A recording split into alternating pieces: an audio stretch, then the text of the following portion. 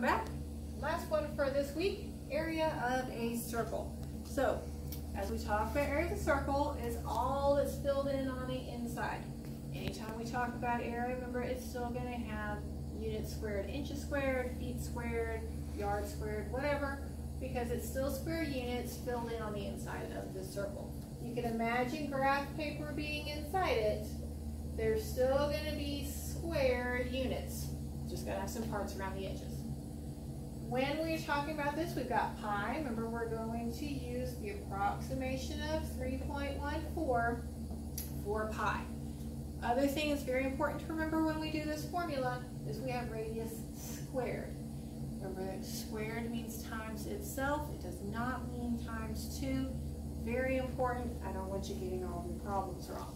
Radius means times itself. So if we start with this one example, if I have a radius of 6 meters, we take our formula, area equals pi r squared, and we plug in what we know.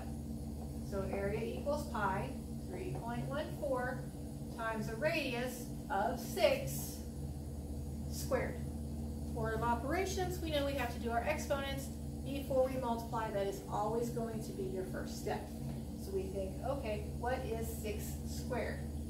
Means 6 times 6, not 6 times 2.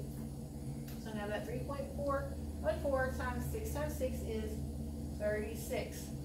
Not 6 times 2 is 12. Make sure you say times itself. Then I'm going to work that out. Got some paper on the next page to do all of your work. And we would do that, and it would be 113.04 meters squared. Be very careful, because sometimes you're going to get circles and it's going to have a diameter.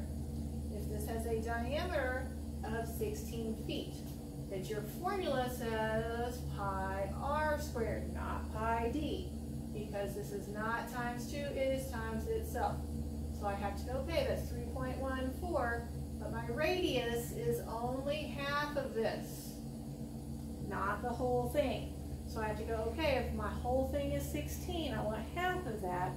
My radius is going to be 8 squared.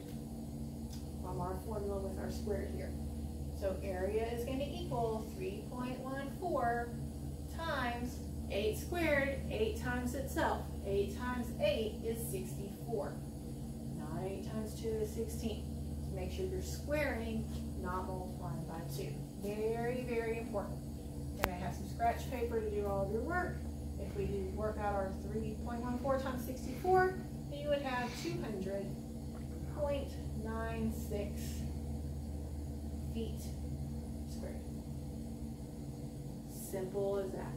So two things that we need to remember, make sure that you're using a radius every single time. If it's already a radius, you're ready to go to plug in your numbers.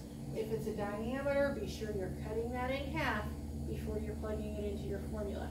Second thing to remember every single time, that we're squaring before we multiply, and squared means times itself and not times 2. So if you're given a diameter, cut it in half, plug it in, then square it. Easy as cake. See you next time.